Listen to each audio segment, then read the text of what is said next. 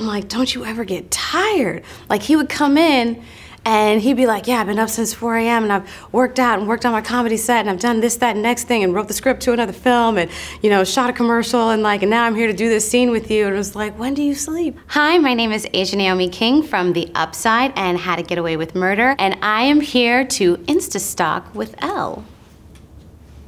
Like, oops, I turned your phone off and now I'm all up in your personal business.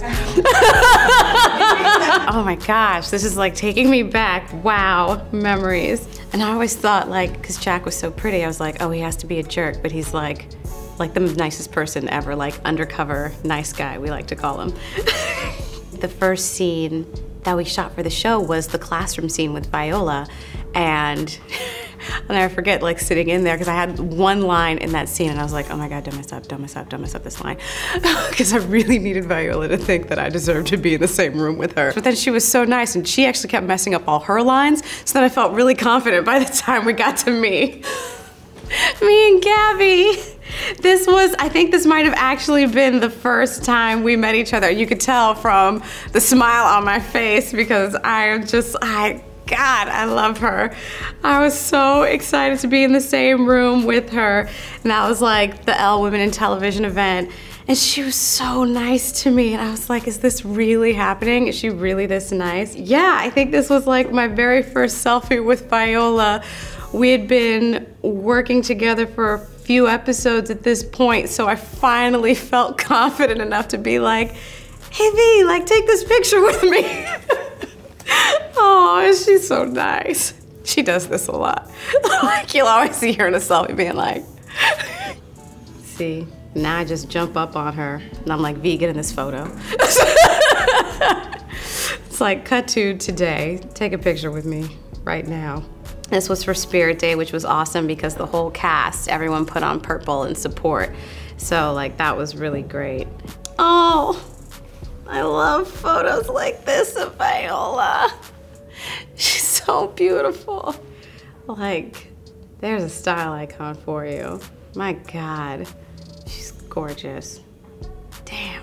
I do not believe her. She always says she hates doing photo shoots. And I'm like, really? Really? Because you don't look like you hate this right now. Oh yes, that was us on Viola's birthday. I think it was her last scene of that episode, and so she wasn't gonna be in for the next couple days. And they were like, okay, we're gonna do the scene one more time. And it was a really long scene with a lot of different parts. So the idea of doing it one more time was just like, oh no, like, come on, like, I think we got this.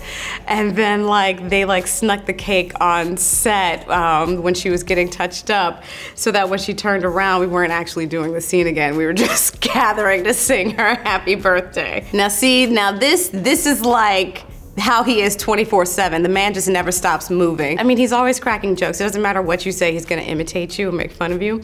So, you have to be careful. He told me he doesn't need to memorize lines. If he reads a scene once, he knows it. Like, if he understands the beats, then he knows it, and he can just like, you know, go with it and ad-lib within it and not mess up the other actors in the scene, thank God. Because once he said that, I was like, so wait, then do you actually know your lines? What are we about to do in here? I'm so used to seeing the comedic side of him, and so to do these like these deeply personal scenes with him, and for him to like just be able to give so much and like really drop in and give that kind of performance, I was really like, oh wow, like this is great. It just feels good.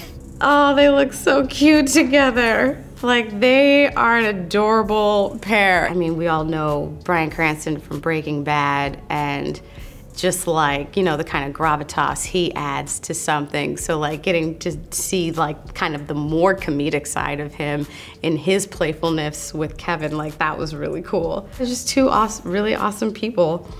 Just nice. It's nice when like really talented people are also just really genuinely good human beings. All right.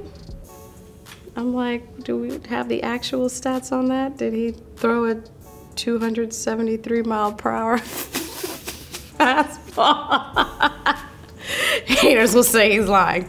Yes, then I am a hater. I think that was my first ELLE event. Yeah.